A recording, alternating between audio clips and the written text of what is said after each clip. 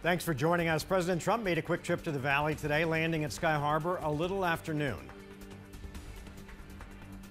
The president greeted by Governor Doug Ducey without a handshake after getting off of Air Force One. The purpose of today's visit, a tour of the Honeywell plant in Phoenix.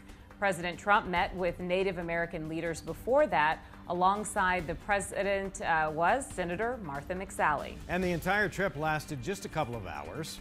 Team 12's Bram Resnick has been at Sky Harbor since the president first arrived. And Bram, the president today wanted to put the focus on Honeywell and PPE, right? That's right, and there's a reason President Trump stopped at Honeywell. With its aerospace business failing, just flagging right now, Honeywell's turning to a product in huge demand, N95 masks, for workers on the front line of the coronavirus crisis. Honeywell plans to make millions of N95 masks at this Phoenix plant. The assembly line firing up in just 1 month. 150 people on the job now and growing. Governor Doug Ducey has ordered 6 million masks for delivery over the next 12 months.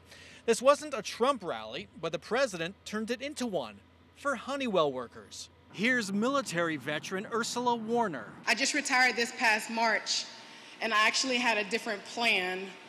But after my retirement ceremony, and I saw that the the N95 site was standing up, and what the purpose of it was for the first responders and our medical personnel on the front lines, I decided I wanted to be a part of that, a part of something bigger, to continue to serve this country in a different facet. Honeywell workers spoke today. They're hiring up to 400 people. You can find job postings online. Let's send it back to you. Bram, quick question. The president was also part of a roundtable discussion out there at Honeywell that focused on Native American tribes, including the Navajo Nation, which, as we've reported, has been extremely hard hit by the coronavirus.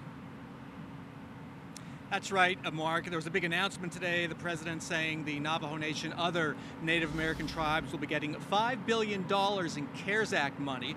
That was approved a month ago. What the president didn't say, what you didn't hear today, was the tribes, including the Navajo Nation and the Ak-Chin tribe here in Arizona, as well as others around the country, have sued the Trump administration over that CARES Act money. They say they're entitled to all $8 billion, not just the $5 billion that was released today. They went to court. A judge ruled in their favor last week. It appears that's why the Trump administration released the $5 billion today, but there's still going to be a fight over the remaining $3 billion. Mark? Graham, thanks. Well, Vice President Joe Biden responded to the president's visit to Arizona by saying, quote, Governor Ducey urged the Trump administration to reopen enrollment under the Affordable Care Act so that those affected by the COVID-19 pandemic could access affordable health care. Instead of listening to a governor from his own party, President Trump refused.